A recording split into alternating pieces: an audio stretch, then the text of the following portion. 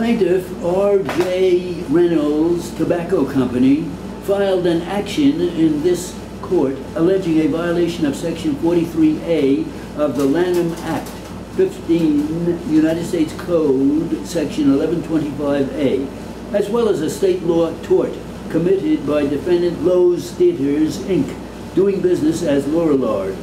Reynolds' complaint charges that Lorillard has caused to be published in various print media comparative advertising for its Triumph brand that is false and deceptive with respect to 4 Reynolds brands. Testimony was taken and other evidence submitted in August at a hearing in plaintiff's motion for a preliminary injunction.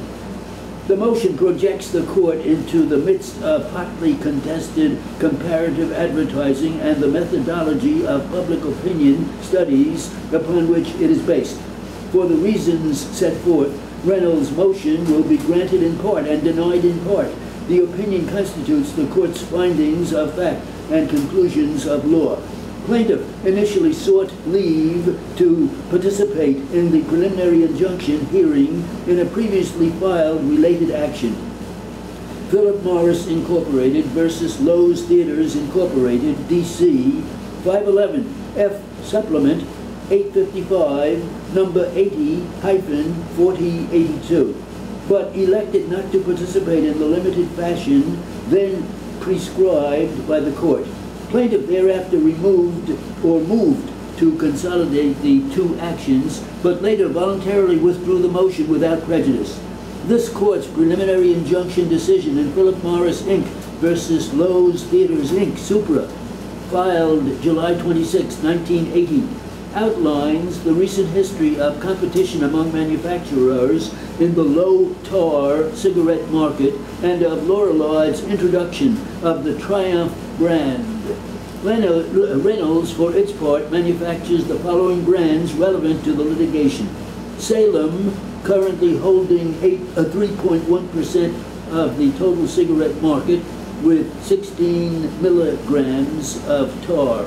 Salem Lights, 2.2% market share, 11 milligrams of tar.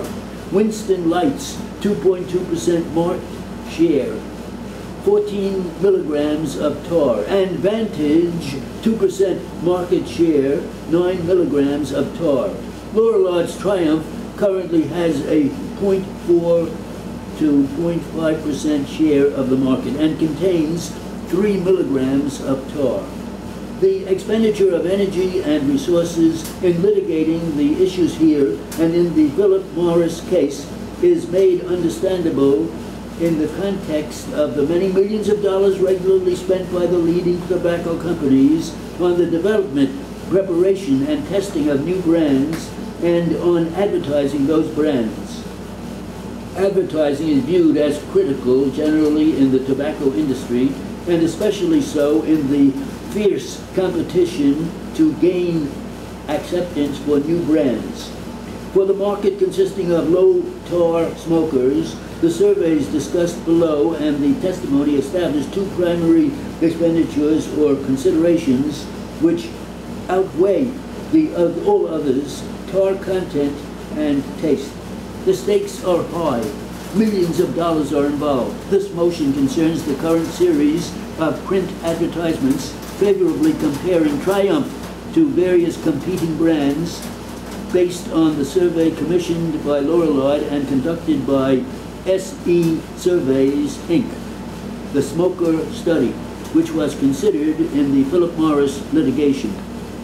With those survey results in hand, Lorillard embarked on a campaign advertising Triumph as a national taste test winner, stating in the ads that Triumph beats the other brands tested and that specific percentages of smokers questioned picked Triumph over the competition in overall preference and in taste.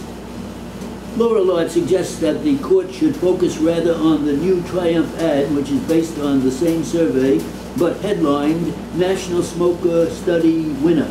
The new ads, which have run already with respect to several brands, including Winston Lights and Salem Lights, indeed contain no explicit taste superiority claim, but still feature the phrase Triumph beats Winston Lights, and then Triumph at less than 1/4 the tar preferred over Winston Lights.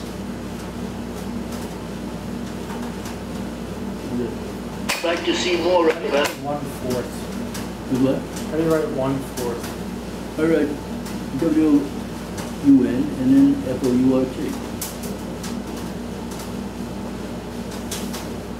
Fourth is F-O-U-R-T.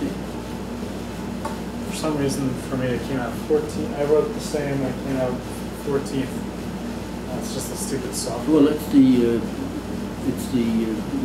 it somebody else's software that you have? It's my own. It's your own, so it's a mistake in your dictionary. You better correct that in your dictionary. You got fourth, standing for fourth.